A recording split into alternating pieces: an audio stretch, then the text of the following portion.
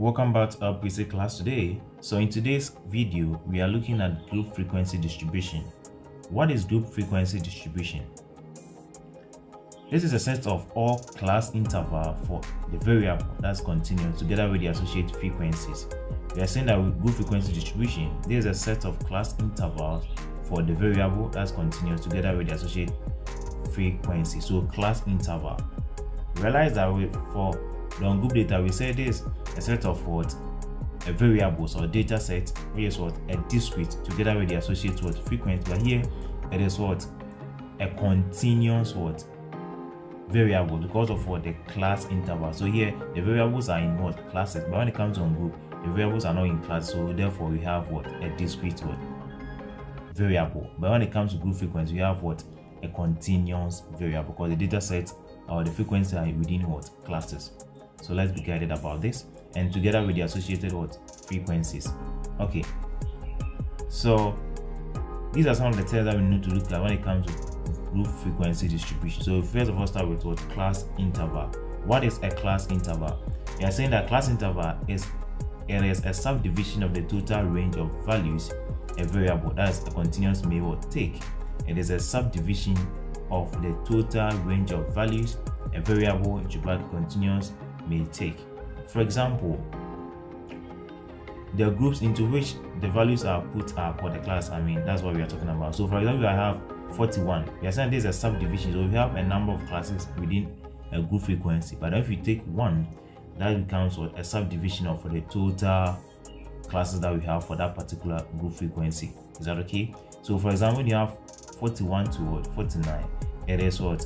A class interval having a lower limit of what? 41 and an upper limit of what?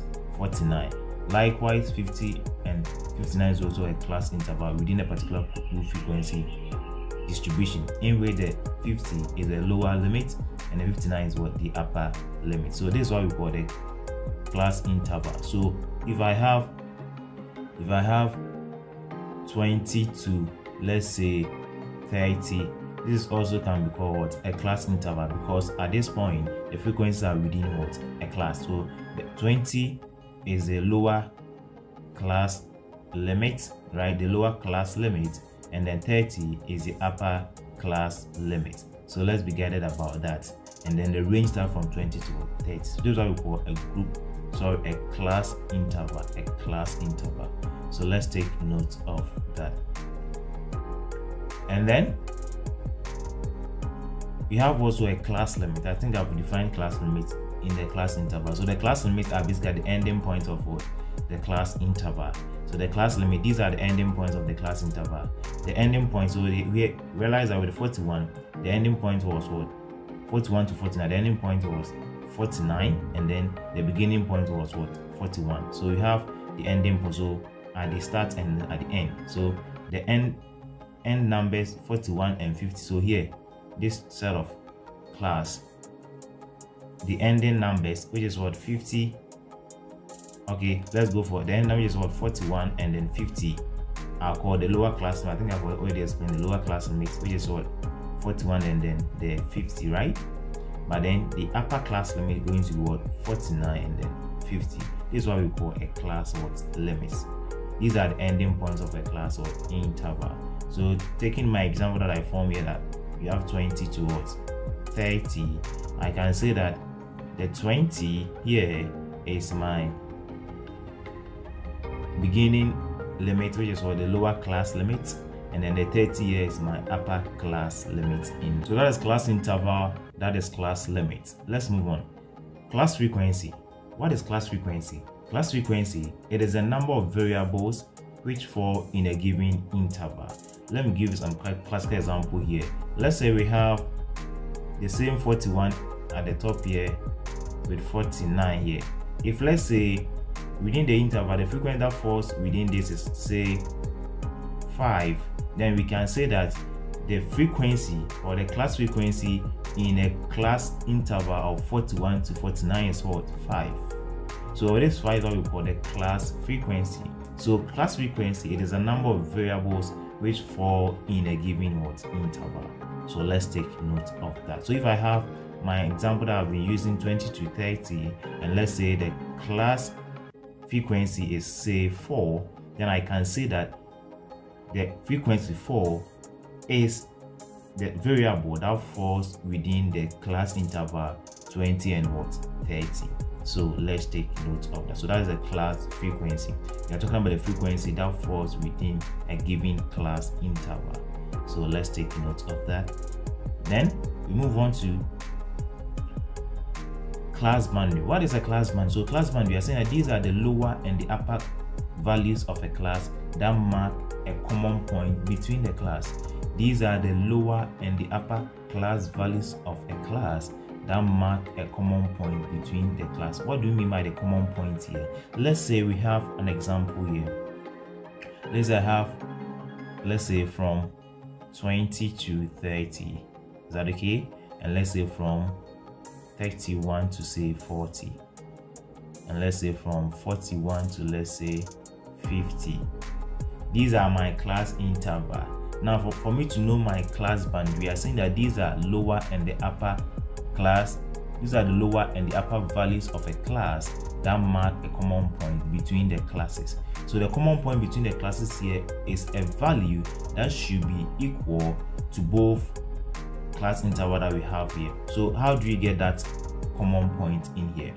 So to get your class boundary, we are saying that first of all, take into account the upper class limit of the first class, or the upper class limit of the first class, yes, and subtract that from the lower class limit of the next class to get your common point. Here we are saying that first of all, take your upper class limit of the first class and then subtract from the lower class limit or the lower class limit of the second class. So what do I mean by this? Let's say I'll first of all pick my upper class limit of the first class, which is what, 20 and what, 30, right? So here the upper class is going to be 30, and I'll subtract the 30 from what, the 31 here. So it should be 31 minus what, 30, and that should fetch me what, 1. Is that okay? So that's going to be the common point. But then to get exact common point, I will mark between one class as against another after subtracting the first upper class limit of the first class from the next or the second class interval up lower class limit. The next thing is to divide the result by what, 2. So you're going to divide 1 by what, 2, and that should fetch me what, 0.5. That should fetch me 0.5. Is that okay? So once you get a 0.5, for us to get our class boundary, then let's say I want to get a class boundary for what, 20 and what, 30. To do that, my class boundary in this case, all I need to do is to add 0.5 to the upper class limit of what, 20, the class interval of 20, and which is what, 30, and then subtract 0.5 from the lower class limit of what, 20. So once you get that, you subtract what, the 0.5 from the lower class, which is 20, and then add 0.5 to the upper class, which is what, 30 here. So I can say that here, if I subtract 0.5 from 20, I'm going to get what, 19.5, and then if I add 0.5 to 30, I'm going to get what, 30.5. So that is how we get our class boundary for the first class interval. Let's say I want to get for the second class interval here. So the same approach. You don't want to start from 30 and the first class limit and the second class limit. Let's say I want to determine my common point. So here, let's say I'll pick the second class interval, which is 40, the upper class limit of what, the second class interval, which is what, 40, and I'll subtract from 41, which is the next class of the lower class limit. So that's still going to fetch you what, 1, because when you subtract 40 from 41, I'm going to fetch you what, 1, and you divide by 2, you still get what, 0.5. So whatever you do at the end of the day should be what, 0.5 at the end of the day. Depends on what the range. You should be able to get what, a common value that you should add and then subtract. So once you get that common point, you subtract from the lower class limit of a particular class. I want to find the class boundary, and you add to the upper class limit of that particular class. You want to find the class boundary. So interested in finding the class boundary for 20 and 30. So realize that here we subtract 0.5 from 20 and add 0.5, and that will fetch us what our class boundary. And in that, the 19.5 is going to be the lower class boundary, all right? And then the 30 here, 30.5 is going to be our upper class what boundary. So this is how we find the class boundary of any given point or of any given class interval. Take note of that. So let's get it about that. So to find the class boundary, as you've already indicated, we subtract the upper class limit of the first class, from the lower class limit of the second class. I think I've already talked about this. And we divide the result by 2, and then we then subtract 0.5 from the lower class limit and then add to 0.5 to all the upper class limit to obtain the lower class boundary and the upper class boundary respectively. I think I've talked about this, so let's move on. Hence, simply it is dividing the line between any two given successive classes. I mean, another way to go by, and then that should fetch you that in that case. So let's move on to the next. We also have what we call a class size. What is a class size? Now, a class size is the difference between the upper class and then the lower class boundary of a class interval. Is that okay? So you are talking about what the difference between the upper and then the lower class boundary of a class interval. Now let's say we're having our class interval of 20 to 30. Is that okay? And realize that the class boundary for this class is going to be 19.5 to 30.5. So now to get my class size, it is the difference between the upper class and then lower class boundary of that class interval, which is 20 and 30. Is that okay? So to get that, you find the difference between 30.5 and then 19.5. So here will fetch me 0, making here. So we add 1, making here 10. So you're gonna fetch me 1 here. Is that okay? And then here will fetch me Here we are left with 2. So we're going to fetch me 1. So you can clearly see that the class size of a class band, which is 19.5 to 30.5 of a class interval of 20 to 30 is 11, exactly 11.0. So to find the class size, is the difference between the upper class boundary and then the lower class, the difference. Just find the difference that you are good to go in that case. So let's take note of that. So as I've already indicated, class size, the upper class boundary minus the lower class boundary. So, and then you are good to go in that case. So let's take note of that. They also have what we call a class mark. Class mark, we also call it a class midpoint. What is a class mark or a class midpoint?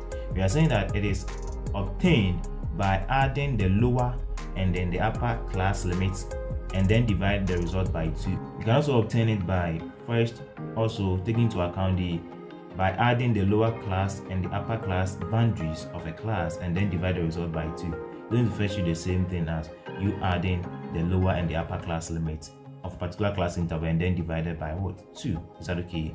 So it is a midpoint of the class interval. So actually class mark, we are talking about class midpoint of a class interval. So to obtain that, all that we need to do in this case, where we're having a class interval of 20 to 30 here, where we're having their class boundary to be 19.5 and then 30.5.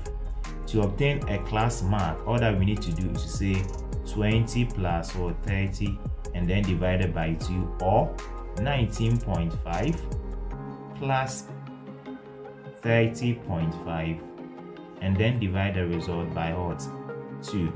Whatever you're going to get is going to be your class midpoint or your class mark for a particular set of data. So let's take note of that. So that is a class mark in that regard. So this is where we bring an end to group frequency distribution and the associated terms in this case. So in our next video, we are going to take a question on how to solve a group frequency distribution question and then explain much more details about. So thank you for watching this video. So if this video was really helpful to you, please go ahead to like this video, subscribe to the channel, and subscribe to the channel, so that by this, once we go live or release any update, you're able to get it right away. So please like this video for me and then share it as well. Thank you, and I'll see you in the next session. Bye bye.